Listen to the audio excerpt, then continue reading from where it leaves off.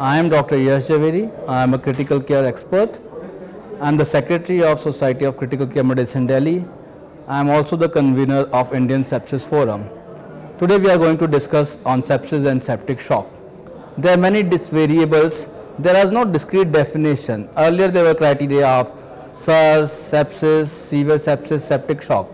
But in the new definition, only sepsis and septic shock remains.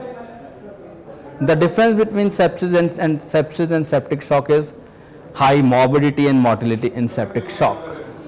The earlier definition often leads to missed cases and at times overdiagnosis.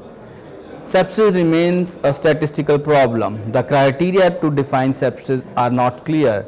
That is why Q SOFA has been taken. Q is quick SOFA. What is quick SOFA? It is an early indicator of sepsis which can be involved in rapid response team criteria. H stands for hypertension, A for altermentation, T for tachypnea. This HAT or Q SOFA criteria can be used to diagnose sepsis.